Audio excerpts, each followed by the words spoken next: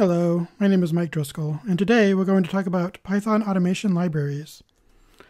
The first topic I want to cover is web automation. Python has a ton of these that are useful that you can use. One very popular one that's been around a long time is called Selenium.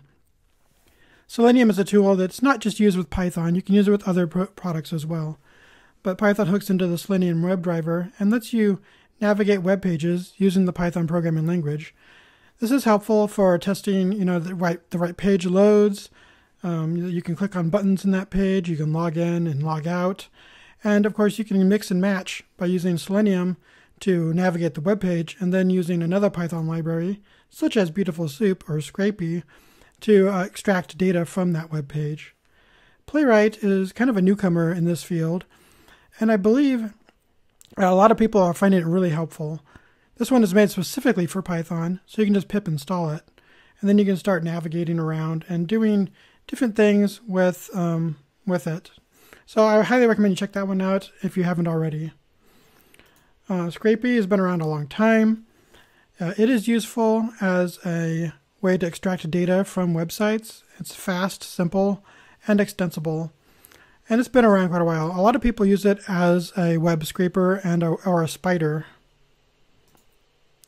Beautiful Soup has been around since the early days of Python. I think I used it way back with Python 2.5 or 2.6. So it's been around forever, and it's really awesome. It's a one module, so it's just like a one file download, and you install it, and boom, you're done.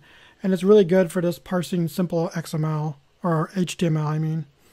Definitely worth checking out. I highly recommend it. The web page still shows this fun little thing from Alice in Wonderland. I've always found that kind of amusing. Okay, GUI automation. You may not think about this, but sometimes you need to automate your GUI. And by GUI, I mean a graphical user interface. So like this web page is a GUI in and of itself, because you can click on buttons, type in a text box. These are all widgets. And these different tools help you automate that. So if you have a complicated UI, you can use something like this to automate it. Then, these are useful for tools outside of the browser, whereas you might use Playwright and Selenium for the browser. You would use these for like Microsoft Office or your own custom application. Sickly's been around a while. Sickly X, I believe, is the newest version. It automates everything you see on your screen. It runs on Windows, Mac, and Linux, and it uses image recognition through OpenCV to identify GUI components. I haven't really tried this one out a lot, but it's been around a while, and it's pretty, I know a lot of people have liked it. Another popular choice is PyWinAuto. This is Python specific. You can use it, I think it's primarily for Microsoft Windows. I don't think it works on anything else. In fact, looking at the web page, it does say PyWin32, which means it's probably Windows only. So this is really good for working with Windows GUIs and controlling it and trying to click in buttons and enter text. The other one that's kind of cool is PyAutoGUI. This tool is also useful for clicking items. I think you have to tell it where to click, but it can send keystrokes, mouse clicking windows, take screenshots. Really helpful for doing GUI automation. Okay, Excel automation. Python has a ton of Excel packages. These are just 4 of the popular ones. There are a bunch of other ones as well. OpenPyExcel is good for reading and writing Excel documents. So you can use it to automate ingesting Excel and turning it into something else, basically. Or you could ingest, whatever Python accepts, like JSON, XML, whatever. Ingest that and then spit it back out as spit it back out as Excel using OpenPixel.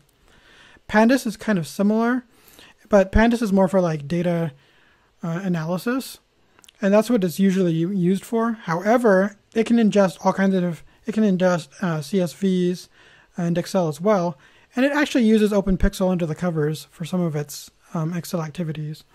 So I think that's a valid solution to use Pandas as well.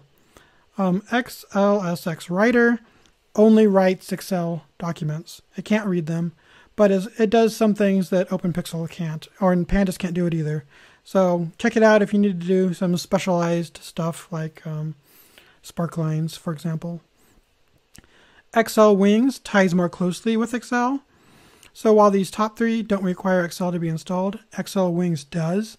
So if you need to work more closely, controlling how Excel itself works, like dealing with it, I would definitely check out Excel Wings because it's more for that kind of thing. Okay, other great tools for automation. Report Lab is great for creating PDFs. Python already lets you ingest lots of different data types. So if you want to output it as something else, you could use Report Lab. Another good utility would be WheezyPrint because it can take HTML documents and spit it out as a PDF. If you need to edit a PDF, and by edit, I mean like chop it up, like split out pages or extract text, PDFRW2 will probably help with that. You might also need to get PDF Miner to pull out text or Camelot to work with tables. Pillow is good for image processing. So if you need to convert images from like a PNG to JPEG or what have you, Pillow is probably the go-to library for that right now. Pillow also integrates well with GUI libraries like WXPython, tkinter, PySimple GUI, and others, and lets you display images in those GUIs pretty well. And it's like a dependency for a ton of other packages. So well worth your time in learning how to use it. I threw LXML on here because it's great for reading and writing XML in a Pythonic manner. And there's like a ton of other tools that you can use, whether they're built in with Python or not, like the JSON module or the XML module. There's some zipping modules you could use to automate your work. Anyway, I just want to point out Python is amazing for automating as well as for ETL, and I just recommend that you give it a try. Thanks so much for watching.